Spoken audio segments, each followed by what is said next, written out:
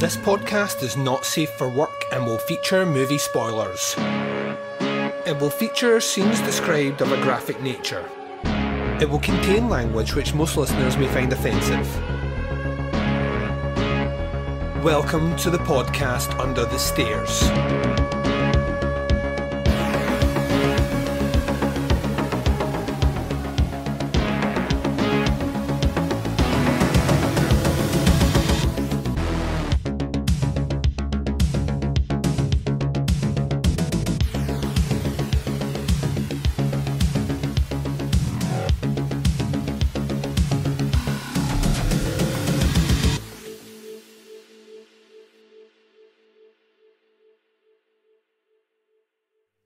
Hi everyone and welcome to the podcast Under the Stairs.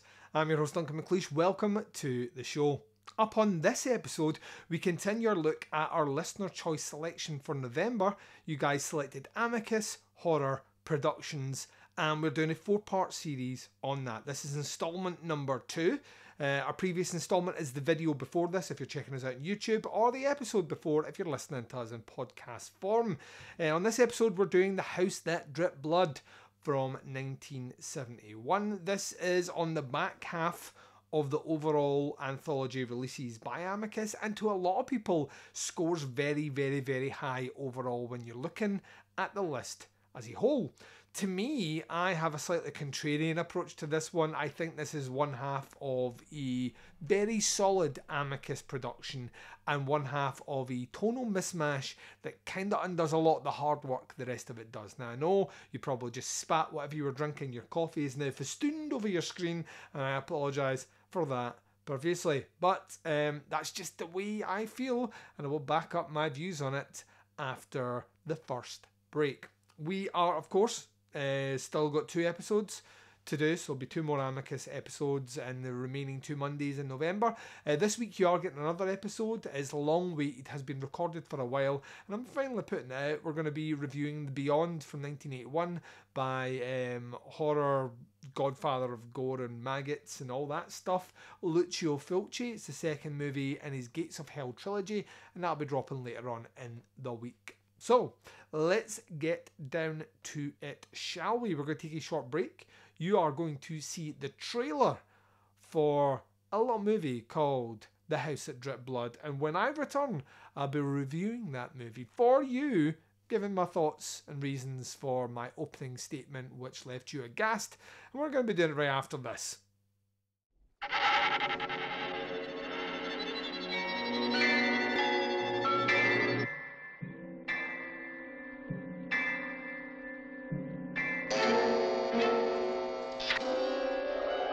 This house is full of sounds. The loudest is your heart pounding in the night. The softest is the sound of terror. Is it? Oh, Charles. No, please.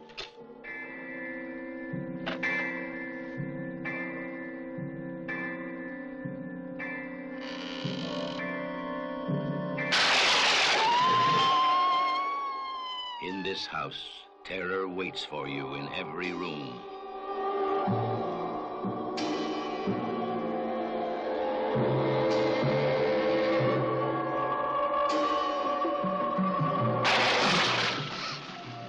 Where are they? You must search the house, but you must find that dog.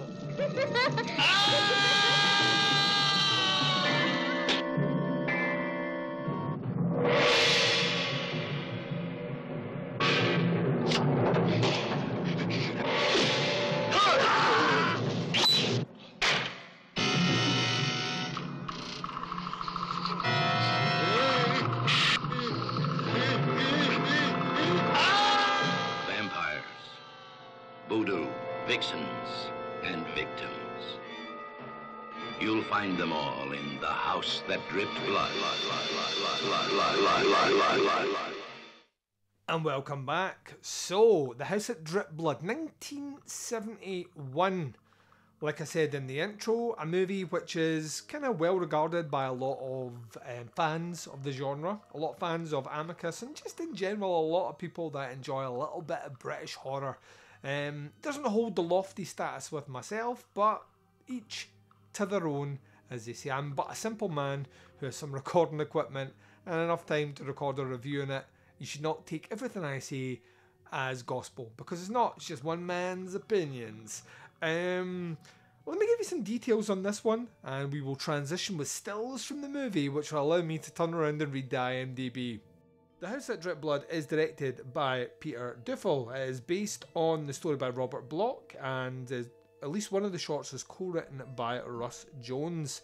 The movie itself stars John Bryans, John Bennett, Denham Elliott, Peter Cushing, it's Christopher Lee, Joanna Dunham, Robert Lang, John Pertwee, Ingrid Pitt, and various other folk.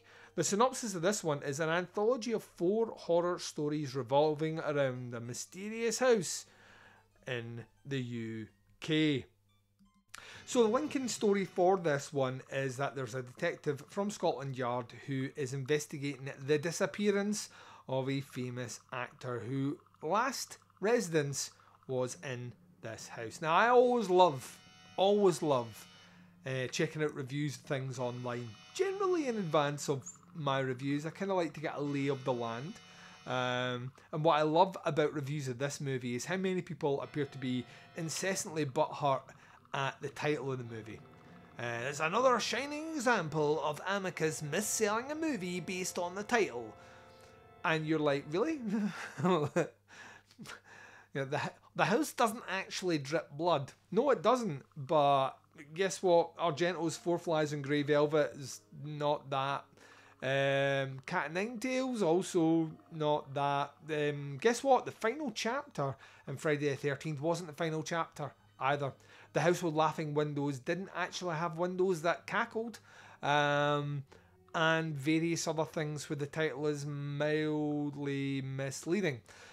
I would say, actually, of all the titles, if you think of something like Dr. Terror's House of Horror, which is set on a train, at least this one kind of links back in. The house is the central location to many grisly and gruesome events involving death, murder, and other shenanigans. So you could literally say that the house has blood on its metaphorical hands, and thus the House That Dripped Blood is actually not a bad name for the movie overall. So I'm just going to say, if that's where your issues start with this one, I don't know how to help you, because there's other things we can pick at, and we shall. So anyway, this detective from Scotland Yard is down in the local police station. He's trying to find this missing actor whose last residence was this house.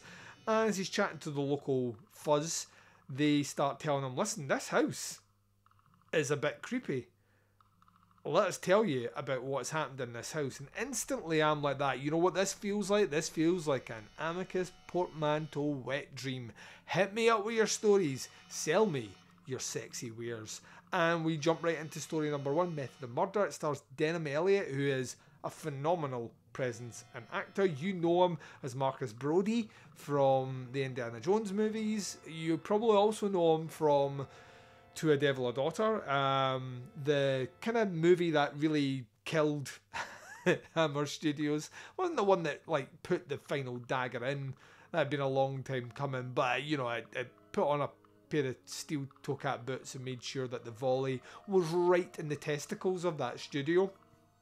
I mean, like, you have to really go out your way to sever a relationship, a long-standing relationship, behind an author like Dennis Wheatley and poor Christopher Lee.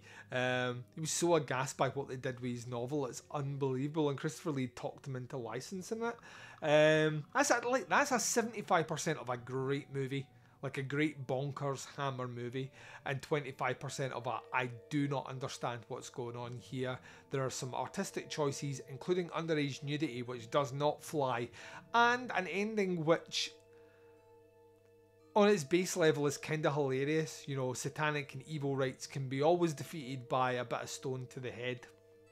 And I think that's something that we should all live by as a rule of thumb. Anyway, Denham Elliott here is a kind of Stephen King-esque character. He's an author. He is writing a horror story, and the central antagonist is a guy called Dominic the Strangler. which makes him sound like a WWE wrestler. The Strangler is a character that is slowly starting to seep into the psyche of Denham Elliott in real life, and I kind of whistle and I'll come to you. He starts appearing like in the distance and round corners and in his waking moments, and his dreams as well, but more and more in his waking moments, and starts to have an impact on those around him, including his wife, who is at one point attacked by the Strangler, and after Elliot comes into the room, she claims it was actually Elliot that attacked her and not this mysterious mythical character. This all culminates with Elliot himself being bumped off, and the Strangler, we think, is going to take out his wife, only for it to be revealed, and we do spoilers on this one, and the movie's over 50 years old, so if you've not seen it, that's on you, that ain't on me. Plus we give you a warning in the upfront. It's revealed that the Strangler is actually the lover of Elliot's now widow. And she's like, aha, the plan worked. And he's like, plan? And she's like, yeah, the plan. And she's like, you didn't kill him though. And she's like, I totally killed him. She's like, well, that's not what I asked you to do.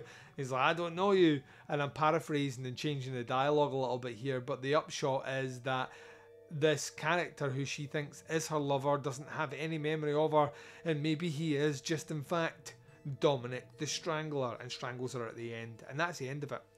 I kind of have a lot of time for this one. It's short, sharp, snappy. Yes, it feels familiar, but it's over 50 years old, and I imagine, even though the story itself feels like it might be taking liberties with other stories out around the time, it has a fresh enough and vibrant enough feel, and the pacing alone to kind of push this one through. Denham Elliott is brilliant in this. There's a lot of facial expressions of terror and horror, and that's enough to sell it for me. He's like a high watermark, and yeah, it's not anything remarkable, but as an opening portmanteau on an anthology by Amicus, this kind of ticks the brief. This is where you want to start, and from here you want to be scared more and more, and crush with a scary landing, a finishing segment that has to be scary. Wait 1 second, is this foreboding for our final shot? Yes, it is, dear listener. I'm glad that you picked up on that. Anyway, let's move into our second story. The second story is Waxwork. This one has horror royalty as Peter Cushing, a former kind of stockbroker and investment banker guy who, under stress, has given up that life and moved to the country. He seems to be opining after a lost love, and this has had an effect on him. She kind of haunts him in his quiet time, and he is out one day, decides to go into town, and he comes across a wax museum, and when he goes in, he finds that one of the exhibits is, I can never remember the name of the biblical character, but John the Baptist's head is on this tray held by this woman, and the waxwork figurine of the woman is remarkably, eerily, scarily the visage of his long lost love, and this kind of gets to him. And meanwhile, the owner of the wax museum, who is 2 steps away from twiddling a moustache and should have a giant neon sign behind him saying, "Do not trust this guy, likely antagonist of this short," he's walking about, and you know, he's kind of, "Oh, what is thy pleasure?" You know, like all this weird shit. Cushing becomes obsessed with this wax figurine, and one night he's visited by a former friend, and we find out actually rival for his love, who is in the area, and he decides to pay him a visit, and he stays over and they get drunk, and as friends do. And in the morning they go out for a walk, and he sees the wax museum. He's like, "I want to go in here," and Cushing's like, "Let's not do that," and he's like, "I'm going to go in," and he sees the same kind of wax figurine and thinks exactly the same thing that Peter Cushing does, and becomes obsessed with it as well. Long story short, Cushing eventually ends up back in this wax museum, and it is revealed that the owner of the store, creepy moustache twiddling villain guy with the neon sign behind him, was also obsessed with this girl, and so much so that he actually murdered her and encased her in wax and then put her out on display. And then he decides that he's just going to do the same to Peter Cushing, and we get a bit of a scuffle, and because this can't have a happy ending, because Amicus, he kills Peter Cushing off screen. Remember, it's off screen. And the next time we see Cushion, his severed head is now in the place of the John the Baptist face, made out of wax. And I would change the order of this one. I would probably have this as the last story, and the reason I would have it as the last story, notwithstanding the fact that the last story is illy placed, Cushion's great in this one. The pacing is off for me. You come at a very fast-paced previous story, Method of Murder, and then you come at this one, and it instantly puts the brakes on and really goes for a kind of slow, methodical ghost story, which I feel would slide easier into after the comedy of the cloak. But because of that, I'm left with great performances, an ending which doesn't really satisfy me because I'd seen, you know, House of Wax by then, so I kind of saw this coming. I don't think it's great. I think he's great. I think Peter Cushion's great, but that's like saying the sun is hot. You know what I mean? That's a given. You show me the Cushion performance that you don't like, and I will call you a filthy liar. So that's a bit of a frustration. I think its place in the anthology kind of knocks it down for me, which is a shame because, like I say, it's Peter Cushing, and we should just love him. I also think this is in or around the time that Cushion's wife had passed away, or she was very ill, and as a result of that, I like wholly believe his performance, this idea of lost love, is kind of etched on his face. Christopher Lee, as his best friend, would kind of push him into performances to try and get over that. That's why you see him in things like Horror Express and stuff, which is in around the same time as well. So that's the second short. Sweets to the Sweet is the third. It stars the aforementioned Christopher Lee. He has rented the house for him and his daughter to get them away from everyone, and he's decided to hire an au pair to kind of basically come in and live in their house and look after his daughter, because he wants her to live under relatively strict draconian rules, in that she can only read what he approves. She can't meet anyone else her age, can't go outside, she can't go to school. And this au pair comes in and she feels for the girl that, you know, Lee's being excessive, demanding and unfair, which, to be honest with you watching this one, that's right, that's how he's behaving, and the audience is kind of lulled into this. He's been a bit excessive and heavy-handed with his daughter, is he not?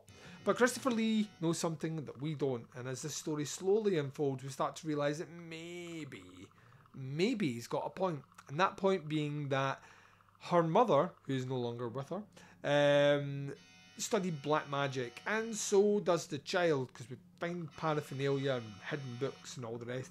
And she crafted a little wax doll that looks like more wax, that looks like Christopher Lee, and she's jabbing it with pins, which is affecting him in meetings and all the rest, and it eventually makes him bedridden.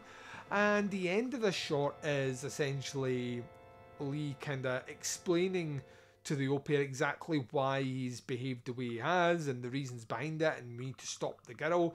And with that, she comes running out of the room, and the au pair chases after her, and they end up in the drawing room beside Chekhov's Roaring Fire. And she tries to reach out to the little girl and get her to befriend her again and trust her. And the little girl ultimately throws the wax doll onto the fire, and we hear blood-curdling screams as Christopher Lee is burned off-screen, very much like Peter Cushing was killed off-screen, because this is an Amicus production and we don't have money for that, right? So they die off-screen, and that's the rule. This is kind of cool. I would have this as the second story, if I'm honest. I think this one has a slow enough pace. It's not as slow as Waxworks, but at the same time has like a great powerhouse performance, a little bit of mystery and intrigue. Yeah, you kind of see where it's going, and that's fine, but it would work for me as the second short. Once again, I don't know why my brain contextualizes it that way. All I do know is we then jump into the final short, which is The Cloak. And this one stars John Pertwee and Ingrid Pitt. John Pertwee is the second Doctor from Doctor Who. I say that, and I'm not a Doctor Who fan. I did grow up watching it, but I can't remember if he's the first or second. I want to say he's the second. And I know all the Who heads, which is people that like Doctor Who, are writing comments. I'm going to say second, and if I'm wrong, I'm wrong. A better podcaster and video maker would fact check that, but I am not he and he is not me. So he's a kind of aging actor who's got at that stage of his career that he can only really get gigs in horror movies, which in itself is kind of fun because it's John Pertwee and he's in a horror movie. In fact, he even goes one step further forward. He's playing a vampire in this one, and he actually remarks that he'd much rather be doing a kind of Lugosi style vampire and not that new Dracula guy, which is obviously a play at Hammer Horror and Christopher Lee, and you know, we're being all very meta. And he's given a prop cloak to wear as a vampire, and he refuses to wear it. Instead, he finds a cloak in like an antique shop or something near the house he's renting, and he decides this is the cloak he's going to wear. But it slowly starts to change him, and he starts to take on the characteristics of a vampire. And even one step further, when the clock strikes 12, he becomes a vampire, which is actually the reveal of the story here, is it turns him into a vampire. This is a comedy. This isn't even a horror. It's really, really weird because I'm not against comedic elements and anthologies of breaking the ice, but having this one as the last story is baffling. And would maybe only work if the closing of the linking story was super serious, which it isn't. It also leans back into the story and takes a comedic turn, which is even more head scratching. I think it undoes pretty much all the hard work this anthology tries to set up before, and I would have this as the third one, the penultimate one, and then close out with Peter Cushing's one as a way to soberingly bring us back down to something dark. Wouldn't fit with the Lincoln story, but that was the order I would have. Pertwee's vampire is like inherently goofy. The fangs kind of almost cross inwards at a weird angle. He's pulling Ken Dodd face for the UK people out there, you know what I mean. And it's just, it's full on comedy. It's like it doesn't even attempt to be anything sinister. And as a result, when this finishes, almost as if Robert Bloch is kind of like, you know what, I get it. The audience is like, huh? And he has the police officer say, like, you're joking, right? Which is what I'm thinking when I watch this. Every single time I watch this. And it's like, no, that's what happened. So the cop goes to investigate, and this is the end of the movie, and the Lincoln story goes to investigate the house, starts searching the house, and lo and behold, he's confronted and attacked by John Pertwee's funny, goofy-looking vampire at the end, and this kind of ruins a lot of the hard work the movie has done for me. I've recorded this review 3 times, and through technical issues, which I can't guarantee are not going to affect this video either, my grade has varied wildly from 2 to 2.5 to 3 back to 2.5, and I'm going to stick with 3, which is I liked it. But on the scale of Amicus ones, this is in the bottom half for me. This is a stretch to reach a 3, and realistically is probably a 2.5. The ordering's all over the place. The tone is all over the place by the end. I don't understand what they were aiming for, and actually, like I said before, it undoes some of the hard, serious stories delivered at the beginning. I could understand if there was maybe 1 or 2 and then the rest was comedy, but that one comedy shot is right at the end, which doesn't make any sense. At least someone like a Mario Bava, when doing like a Black Sabbath, and the Italian cut especially, or something like a Bay of Blood, leaves the very final shot as comedic to let the audience remember that it is, after all, only a movie they're watching. But it just, I don't know. And it's one of the reasons it's probably the primary reason it gets marked down from me, and I've always felt that way, even from a kid. I was kind of confused why that was the last story and how it ended up that way when the rest of the movie was trying so hard to be so serious, why it ended up being so goofy at the end. Like I say, not a popular opinion. A lot of people love this one, and I'm glad if you do. I hate to be in a world where everyone agrees on everything and someone creates something no one likes. So, but I'm landing for a 3 on The House That Dripped Blood. If you're checking us out on YouTube, please hit subscribe. Please hit the like button, even if you disagree with my grade. And if you do disagree with my grade and you really like this one and it really works for you, write in the comments why. I'm always interested in hearing you guys' opinions. And like I said before, I ain't a proper movie critic. I have no qualifications. I just have a lot of free time and I enjoy doing these. So let's start a dialogue there, and we'll keep that going. If you're checking us out on Spotify or Anchor using the video functionality there's a question that pops up at the end of all the episodes. Please answer that, and also hit subscribe, and that way you get the episodes as and when they drop. And if this is an audio podcast you're listening to, thank you very much for checking this out. Hit subscribe wherever you are catching this podcast, and that way you get the access to the over 1,200 episodes we've already released and everything we'll be putting out in the future. All that's left for me to say is we will be back to do the Beyond later on in the week, and next Monday we'll be returning to Amicus Productions. But until then, wherever you are, what the time zone is, and whatever you're up to in this big bad world of ours, please take care of yourselves out there. This is Duncan McLeish broadcasting live from under the stairs, and I am signing off.